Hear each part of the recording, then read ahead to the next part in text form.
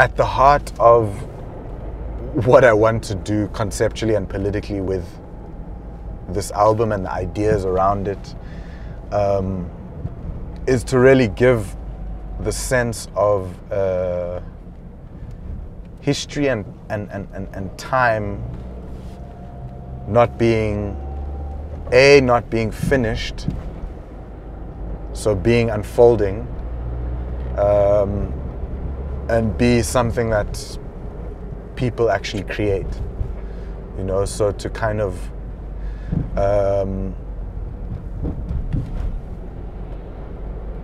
inspire, as many people have done before and continue to do, inspire a form of like radical agency in relation to the historical process.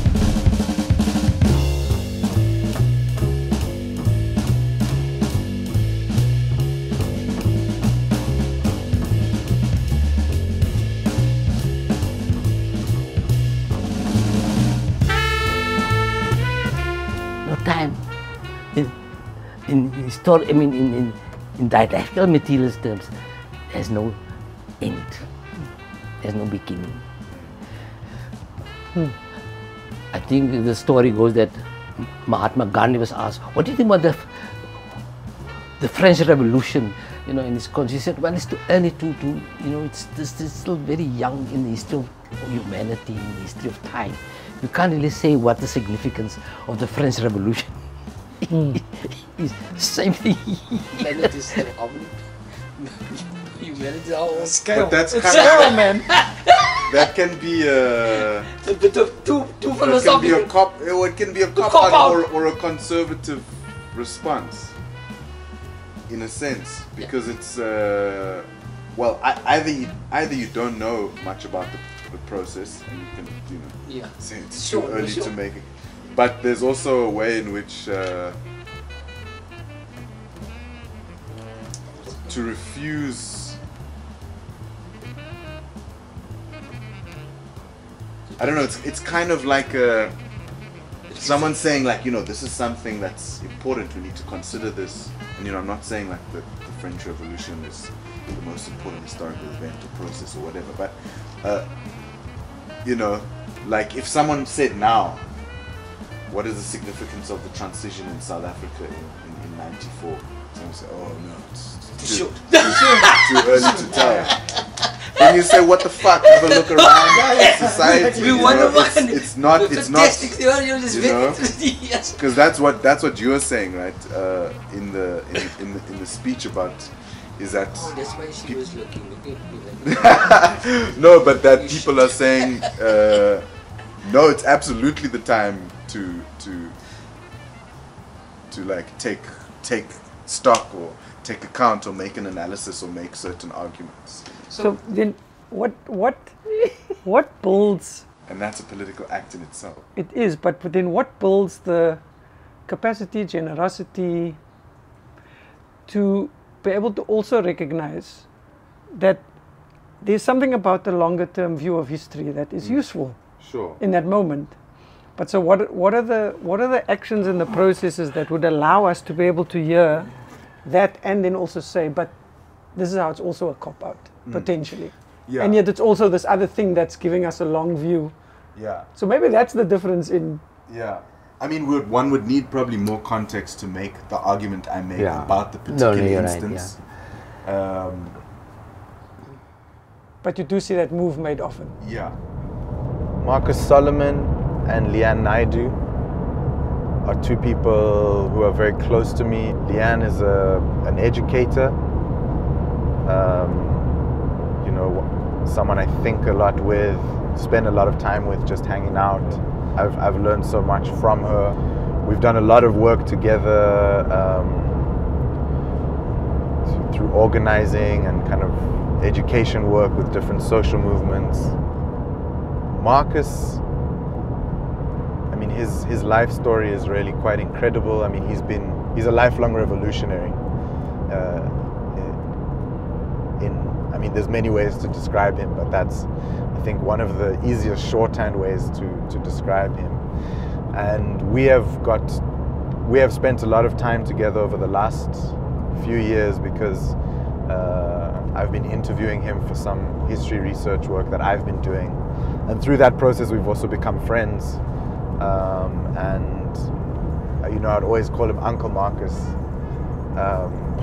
which after a while he resisted and insisted on being Comrade Marcus. Tale of two cities. And one of them,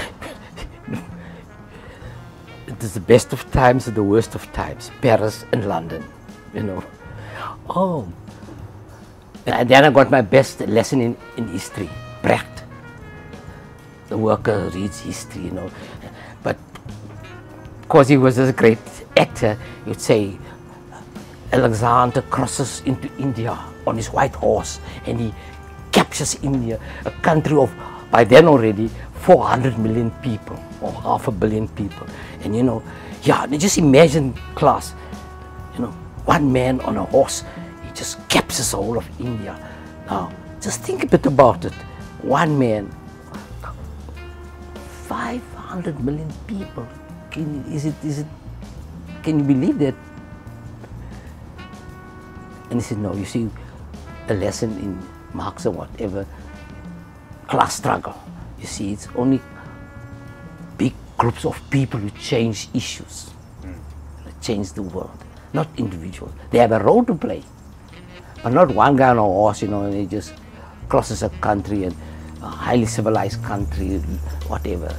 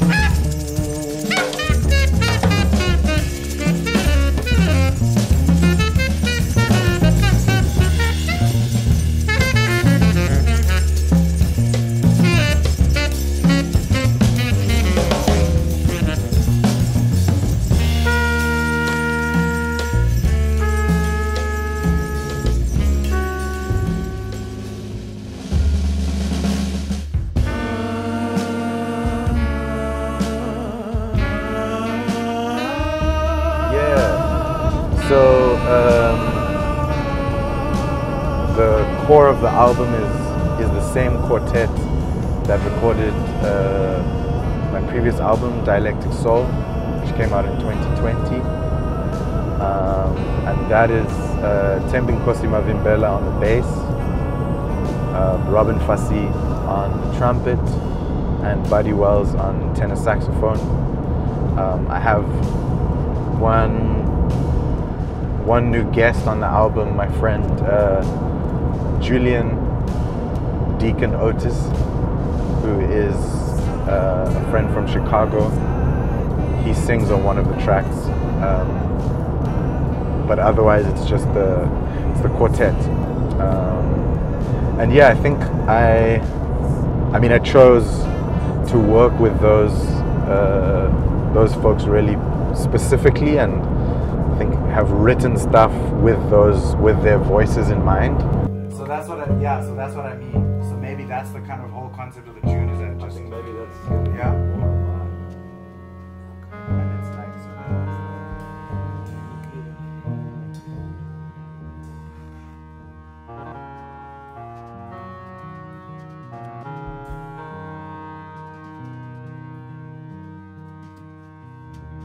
yeah, I mean, it's very, rhythm is not only about music. I think music maybe captures that in a very profound way and clear.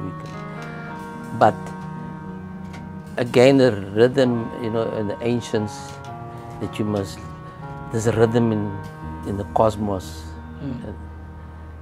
You must find that, otherwise if you use this, otherwise you'll be out of place in a sense. There's so much this that's not rhythmic in society. There's violence. People don't understand what's happening to them. A lot of discord. how do we begin to find that rhythm? And it, politically it comes, there is, and I think it's a big moment, I think, and for example, I've given up the idea of forming political parties and so on. We must build movements now, so we can find that rhythm. And it's in the politics, we'll say, in the form of, there is unity in diversity. We sing in the same choir, but you sing alto, you sing Jason false. Jason false? Yeah, that would be me. That would be me. But I'm there. Yeah, and eager. Exactly. You try to find, etc. You play guitar, you play the sax. And I think the improvisation of jazz, so that you can do a lot together. Because you come with your own thing. Yeah?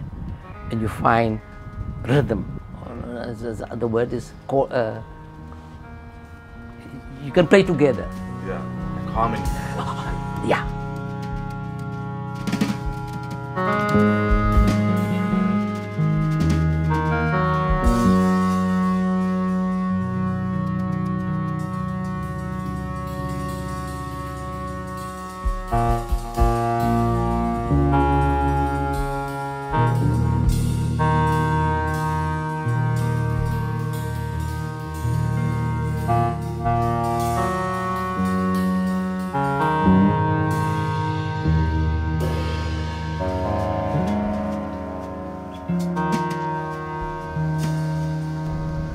I was in Cairo at the end of 2020 and got to play with some really incredible musicians who are based in Cairo.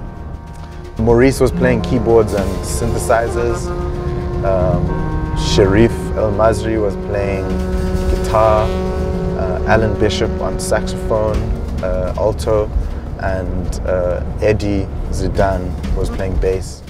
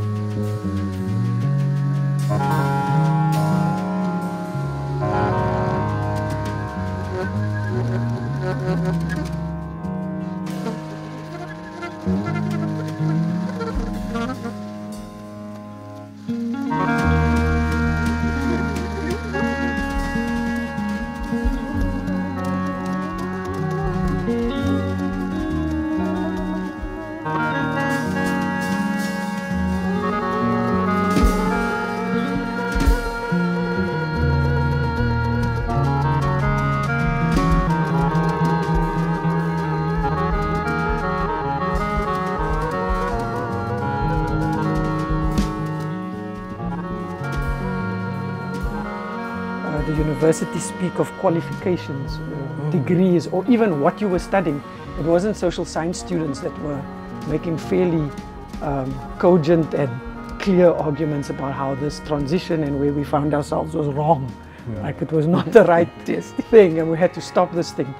So for me, there is definitely something about reading and coming back to your point about experience, but then creating some time, or out of the normative, regulative, what the university and even workspaces are so used to doing is like filling and busying our time to such a degree that we have almost no time to do anything else. And so for me it gave me insight into thinking about what pedagogy or what teaching and learning actually is outside of a formal classroom space, because it was pretty clear that in 20 years at the university, even as there'd been resistance, the kind of acute and clearness around how wrong the place was that we find ourselves, and the braveness to actually put that on the table with new methodologies, new ways of saying, drawing on old repertoires of shutting down, closing down, using all kinds of methods to draw attention to the fact that actually we're not on the right path and people aren't really paying attention to what's happening. So the lessons pedagogically for me, or in terms of thinking about ongoing conversation, was this intentional slowing down and opting out of the constraints of time and life as it is, and as institutions continually, universities continually to create the idea that we are learning and researching and writing in meaningful ways, when it feels like that whole thing is just dishonest to what is actually going on. So that kind of slowing down and trying to figure out what is the rhythm of a conversation, what is a learning experience, and also recognizing actually that prior to that catalytic moment, there was a lot of small things going on that was breaking open time, smaller spaces, to talk, to think, to question, to resist, that had to happen before we could get to what Star Trek people will call warp speed. You know, where you get to that moment where you've been going along and everyone's doing their thing in a different cabin, and then you come to the front and someone presses a button and everyone just goes boom.